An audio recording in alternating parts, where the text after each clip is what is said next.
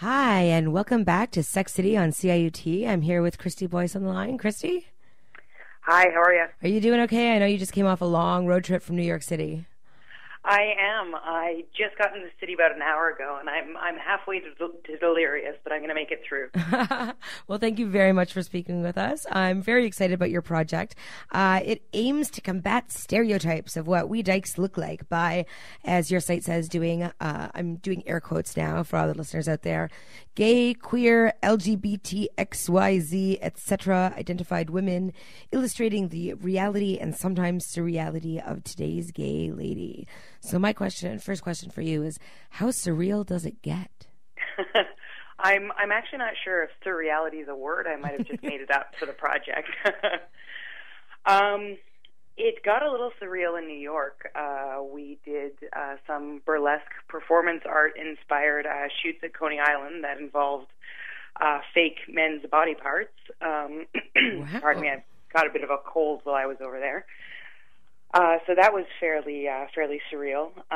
What's much more interesting, actually, to me to represent is the ordinary lives, to get a grasp on showing some of the families and the fact that queers are everyday people as well. So it's right now really, really divergent on different ends of that spectrum, if that answers your question at all. Absolutely. So I understand you're from rural Northern Ontario, which I also am, and that was a part of what prompted you to start this project? In a way, yes. When I moved to Southern Ontario around 19 or 20, I was shocked to find that a friend of mine had a girlfriend, a lesbian lover, if you will, that was actually really attractive. And I remember being surprised that a dyke could be also hot. Shocking. Yeah, I know. Which of course was based mostly on the images that I saw, which were none or very, very stereotypical, big plaid bush jacket and a mullet and all that. Not that can't be attractive either. So the idea started to germinate kind of that way is, okay, so this isn't whatever concept I grew up with is certainly not what actual women look like necessarily. It's actually, much broader than that. And I thought I was actually going to do a project maybe just showing hot lesbians originally because I was 19 and I wanted to meet lots of hot lesbians. Devious. And as it kind of sat in the back of my head as I kind of traveled and grew up a little bit, it kind of germinated into, okay, let's actually show what they do look like, and let's have a project where I work with people and they can kind of present a concept of what they'd like to illustrate for themselves or a point they'd like to drive across. So how do you spread the word to get dykes willing to be photographed? How do you find your models? Originally, it was purely through my own personal social networks, and fortunately through that, a lot of people that have either been photographed or like the idea have then kind of taken up the torch and spread the word through their social networks. In New York, what actually happened is I photographed Sinclair Sexsmith when she was up here for the Dirty Queer Sex Tour. She does the Sugar Butch Chronicles. Yeah, I had Sinclair on the show in November. So. Did you really? Okay. Yeah. Well, then, yeah, you know her. She's amazing. And she started spreading the word in New York, put it up on Sugar Butch. A couple of people are in PR in New York that I photographed for it. The next thing you know, it's been up on Dapper Q and a lot of websites in New York City itself. So that kind of went off the rails as far as what I expected to happen. And I think I'm going to take a lesson from that and start to reach out to different people more directly and get it promoted a little bit more that way, because the community in New York City, when people started reaching out on my behalf, they reached right back. It was amazing. So, have you shot anywhere else other than New York and Toronto? New York, Toronto, a couple different shoots in London, Ontario, which got a lot of people from the area. I drove out to Staffa, which I don't know where it is to this day, to photograph a couple of dykes in a farming community for some maternity shots. I had a studio space in Kitchener, shot a lot of women in that area. There is a Northern Ontario shoot planned. I'm just working on getting everybody together for that. So kind of throughout southwestern Ontario so far, and then New York's been the first leap into the U.S. In the last couple of days, I've got quite a few requests from Philadelphia, Boston, and San Francisco as well. So we'll just have to see. I'm going to have to find a sugar mama if I'm going to do all that. You're going to rack up those frequent flyer miles, right? Absolutely. Or driving. You drove from New York. I did. Now there is duct tape on my my side mirror. It wasn't without a casualty, but we made it. So what's the process for figuring out the concept for each woman's shoot? Because some of your shots are very high concept and they're all very beautiful. And there's props and costumes. Oh, thank you. It really, really varies based on how involved people want to get, and based on a little bit on logistics. For example, if I was going to shoot you here in the city, we'd probably meet for coffee, discuss it, flush out some ideas. I'd take some notes, and we'd probably have, depending on your want to participate, a more highbrow, if you will, concept in place for the day that we shoot. Which I was able to do because I was in New York in November as well for some of those shoots. But on the other hand, sometimes I get people, if I'm in a city, that email or call the day before.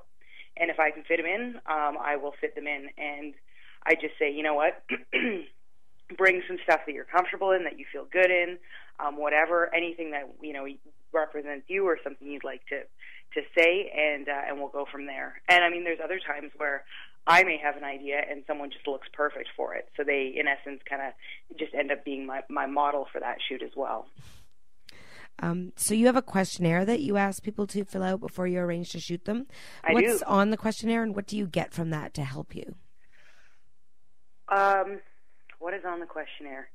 One of the main questions is, what does Dyke look like to you?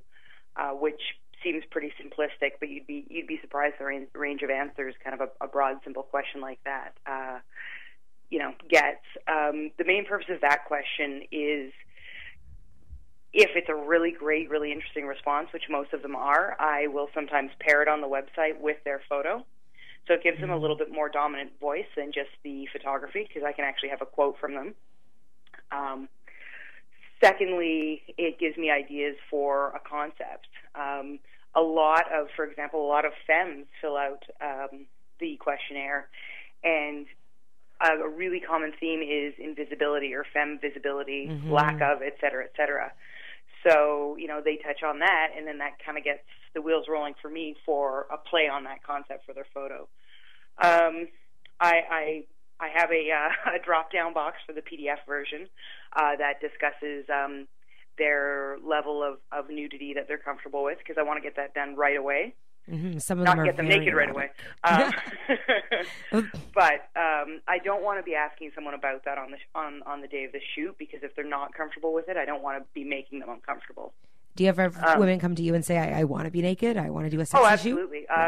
The options in the drop-down box are, so it says level of nudity comfortable with. The first option is, I shower in my swimsuit. So that would be none. I would, let's say, I would be photographed topless. I would be photographed, let's say, touching, kissing, cuddling with my partner. The next one says something like, I do like BDSM or whatever, and the next one just says, I'd fuck for art. I'm not sure if I'm allowed to say that or not, but I think it's in context. It's okay. It's happened. Yeah, it's a quote. and I get some really candid answers from that, which is amazing. So, and it lets me know kind of where people's boundaries are ahead of time. And then there's also descriptor tick boxes in case I can't meet you in person, kind of to get a feel for what you might be like physically, right? So, one of the options is, tall, short, butch, femme, et cetera, et cetera, et cetera. And the most fun answer, I think, is fat and sassy. Yeah, that's me. Fat and sassy. Me too, I think, yeah. So what's the end goal with this? Right now they're all up on your site, but do you have an end game in mind? Absolutely. I don't know if anyone's familiar with Annie Leibowitz's book, Women. Oh, yeah. It's a hardcover kind of coffee table style book. Not to make any comparison at all to myself and her, other than the fact that we both are women, I think is about as close as you can get.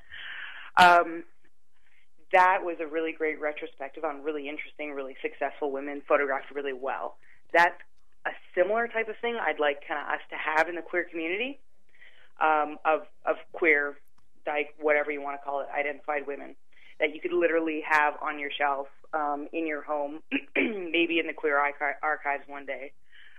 You know, and as well coupled with that, I'm the part of the end goal, or on the journey, the goal anyways, is to also have it show in different galleries throughout, ideally North America, but you know, I'm going to start with maybe Queen West. And for women who might be listening and might be interested, your project is trans inclusive, yes? Oh, absolutely. It's very, very trans inclusive. I am a little cautious when approaching trans people. I'd rather if they approach me, because I don't want to be assuming someone might be interested and have them not be, or make the wrong assumption about someone's gender identity. So, for example, some trans men have participated in the project, even though it's called What Dyke Looks Like.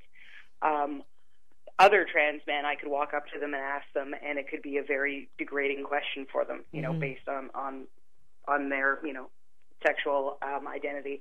And same goes for trans women as well. So anyone that, you know, feels like they fit the bill and want to participate is more than welcome to. Great. We have to wrap up really quickly here. So why don't you just quickly tell us how to find you on the internet and how to sign up for you to take beautiful pictures. Great. The website is whatdykelooks.com. So you can sign up through there, and it's also facebook.com/whatdykelooks like.